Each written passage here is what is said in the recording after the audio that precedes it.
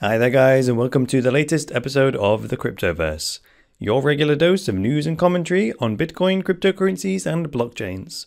I am your host, Chris Coney. And now today we move to bitcoin.com for the news. And this is an interesting article. OpenBazaar 2.0 is now running on the Tor network.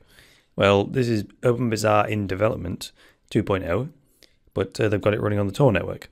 This is an article by Kevin Helms, and it's 17th of September 2016. Actually, that was an article written yesterday.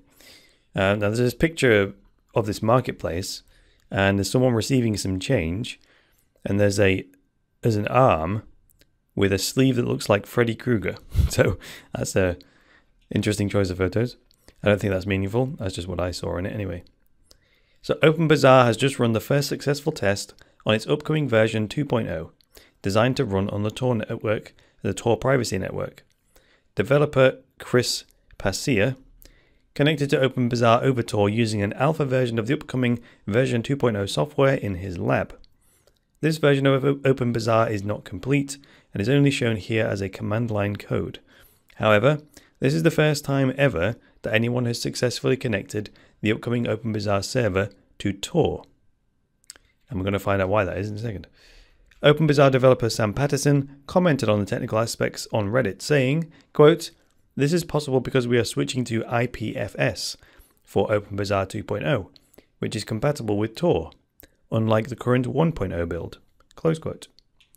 CEO Brian Hoffman tweeted just afterwards, expressing the excitement and enthusiasm that the connection was made. However, he did not guarantee that the upcoming version would launch with the ability to use Tor. In the past, OpenBazaar has disappointed privacy advocates for its lack of Tor support. This has kept many from using the platform to sell less than legal items. However, it has also avoided any negative press it would likely draw. Well, I don't think that's true. I think of almost every article that I've read about OpenBazaar has made a reference to the Silk Road and the dark markets and this and that and the other, so it hasn't escaped the negative press. In my mind. The developers maintained, however, that it was not merely a choice to keep OpenBazaar's image on the up and up. It was in fact a technical matter. Tor requires the TCP protocol to function, but OpenBazaar version 1 was built on the UDP, or User Datagram Protocol. This made a connection to Tor impossible. Tor, which is short for The Onion Router, TOR, is the most commonly used network for dark web marketplaces. The home of .onion domain names, it requires special software to access and provides a high degree of privacy and anonymity to users.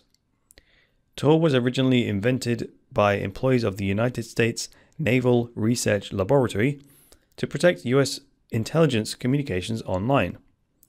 Popular websites like Facebook also host Tor services to protect users' identities in countries where speech is suppressed. Well, that's ironic because Facebook have been censoring stuff a lot recently. So to say that speech is suppressed, well, that's happening in the West. So that's duplicitous in my mind. And it says the UDP backbone has been replaced for OpenBazaar 2.0, which is due within a few months, whenever that means.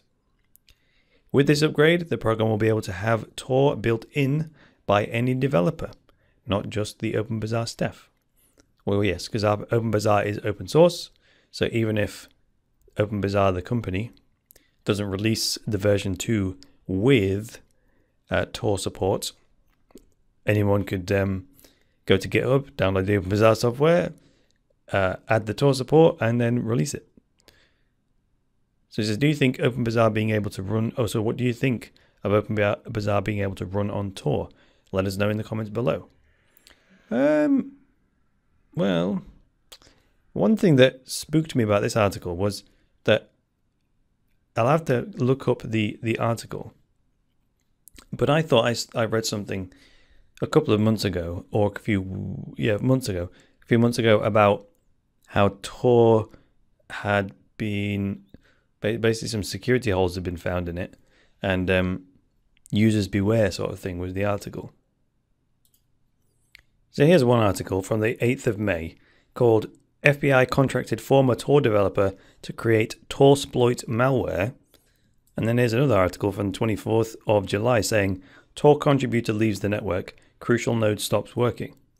So it says blah, blah, blah. This guy, the Tonga node, is being shut down. It's a bridge authority. That's important, blah, blah, blah. And then it says this news follows what has been a difficult last few months for the anonymity software, ever since the FBI created a backdoor into the software called Torsploit, which has been used to identify cybercriminals using the software to elude the authorities. So most people who aren't aware of what I see here as Tor's decreasing privacy may be in for a shock.